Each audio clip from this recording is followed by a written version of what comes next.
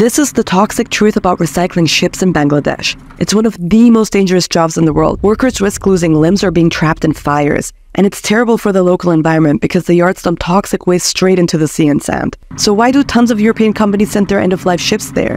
Bangladeshi yards pay way more money for these oldies than other countries. That's because they skimp on wages, safety, and don't follow environmental regulations. Actually, European companies are required to recycle their ships in specific countries where facilities are audited, but many operators found a loophole, selling ships to middlemen who then sell them to Bangladeshi yards. This covers their tracks, but the injustice remains visible to people in Bangladesh.